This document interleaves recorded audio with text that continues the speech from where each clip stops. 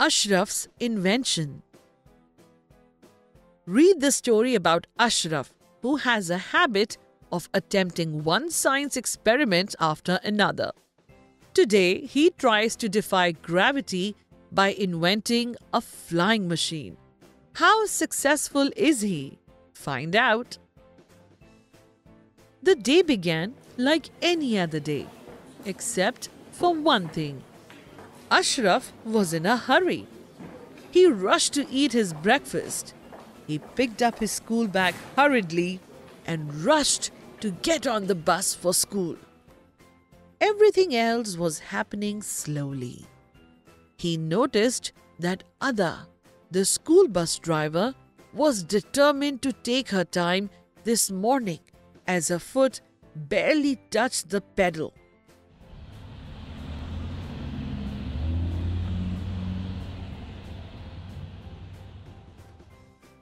When Ashraf finally glimpsed the low brown school building, he rushed to the front of the bus. "Not so fast!" Ada boomed. "Wait for the bus to stop." "Sorry, Ada. I need to get to class right away,"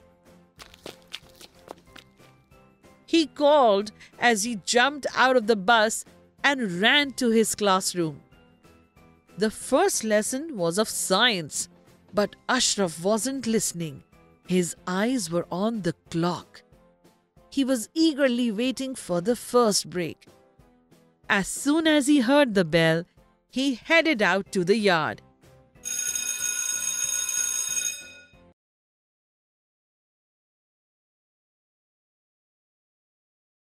"Hey, Eugene! Do you want to come around after school to fly in my plane?" What plane? Segun, come over here. Ashraf has a plane. Would you like to go to Jupiter or Saturn? "Look, I promise you that I have a plane. It can seat 4 people comfortably. Come and see." Ashraf persisted. Is it like the time capsule you made that could send us into the future? Segun reminded him. Or is this like the time you dismantled your dad's radio and made a device that could make us invisible? I got into trouble for making faces, thinking nobody could see me. Laughed Segun. Oh, Ashraf, you just never give up, said Eugene. "Well, you must come. This time I have found the formula," Ashraf insisted. More like the formula for getting into trouble. Segun said. But I will come just for your mom's delicious chocolate cake. Did you mention chocolate cake? I'm in, Eugene said eagerly. Ashraf was delighted that his friends had decided to give him another chance. The rest of the day flew by. Soon, it was time to get on the bus for home.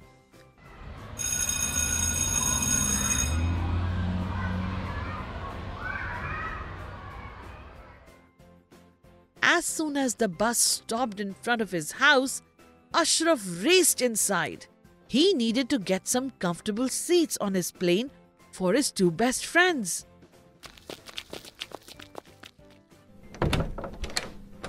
He went into the living room and grabbed his mom's favorite purple cushions.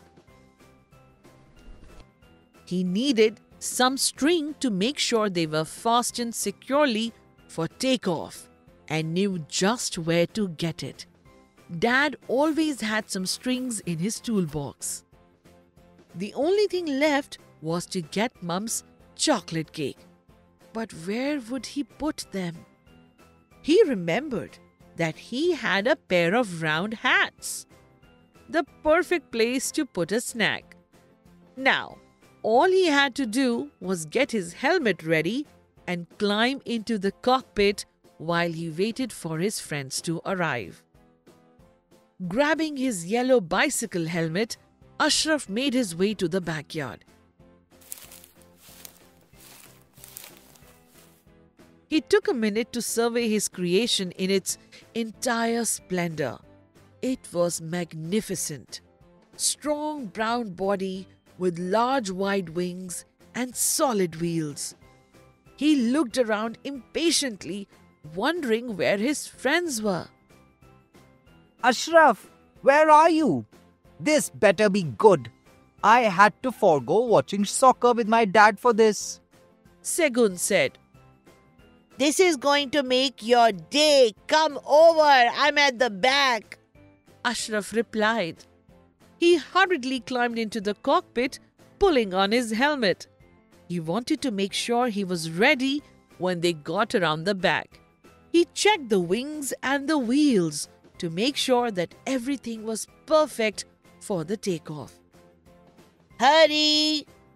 He called out loudly. Eugene and Segun went into the backyard and looked here and there. We can't see you, Ashraf. Where are you? Segun called. Up here! Eugene and Segun looked up from where they heard Ashraf's voice. He was perched high on a mango tree, clasping onto a branch. On two branches were two hats with a slice of chocolate cake on each. You are sitting on a tree. Eugene exclaimed in disbelief. Don't tell me that is your plane. Segun muttered. Eugene and Segun scrambled up the tree and sat beside him. Look, Ashraf, I like all your harebrained ideas, and one day you might build all these things for real. Segun encouraged him. For now, we will help you, but you will need much more than a tree to get to space. You two are great. Ashraf said, hugging them. We can look up inventions in our science book and maybe we can start small, like how to boil an egg using heat from the sun. Eugene suggested. Hey, steady on, or we will all fall off the tree. Eugene warned as the branch swayed under them. And then, Ashraf, you would have to invent an instant parachute to save us. Segun laughed as the three friends made their way down.